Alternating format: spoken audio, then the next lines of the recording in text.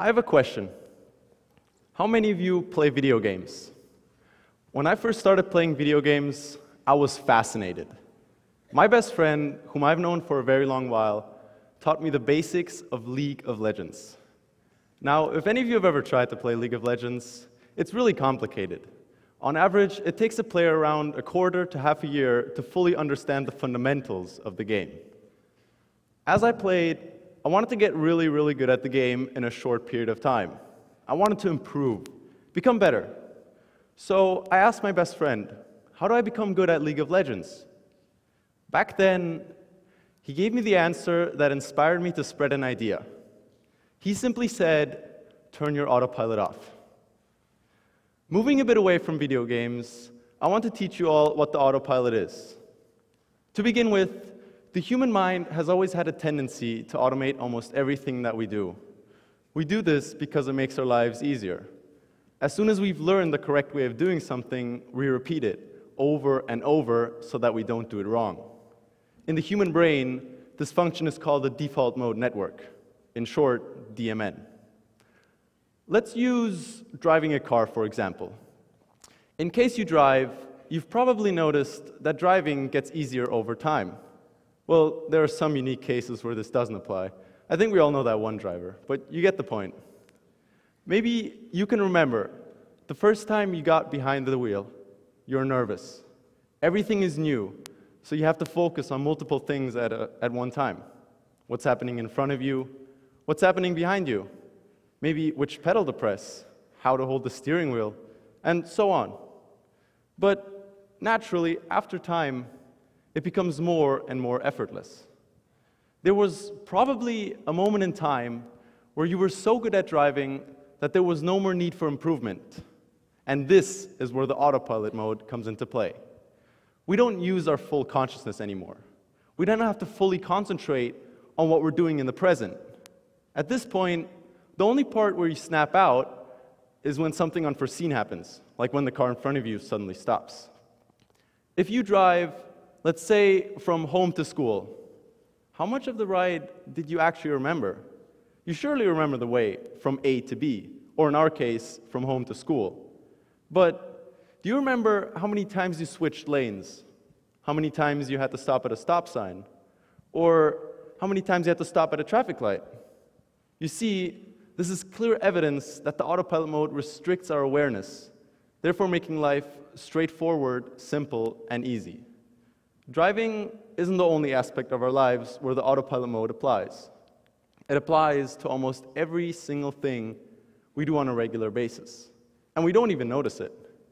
Our autopilot mode takes care of our routine tasks, like getting up in the morning, brushing your teeth, getting dressed, and so on. Personally, I've brushed my teeth the same ever since I fully learned how to use a toothbrush. And there's no real reason to brush my teeth in another way, right? Sometimes the autopilot mode is beneficial in cases where we don't need our full awareness. However, there is a point where the autopilot mode isn't beneficial anymore and just limits many things that we perceive. I especially noticed this when I played video games. I believed that I knew how everything in the game worked. So from that point on, I didn't need to improve. My autopilot mode was switched on from one moment to the other, and I stayed the exact same position until my best friend drew my awareness to the autopilot mode. And obviously, playing video games was not the only scenario where my senses dulled down.